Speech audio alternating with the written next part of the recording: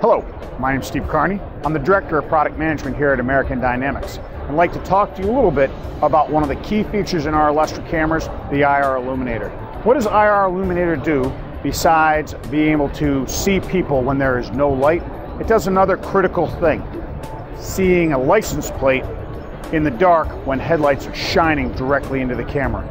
You can see by this clip how our cameras can burn through that headlight glare and pick up the license plate and all the other information you need to see in a critical situation, low light, at night, cars coming and going.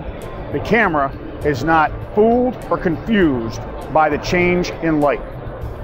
When you need to see the detail in a car at different angles, the IR illuminator doesn't just help in seeing what's going on all the time, it can burn through those headlights and pick up that license plate.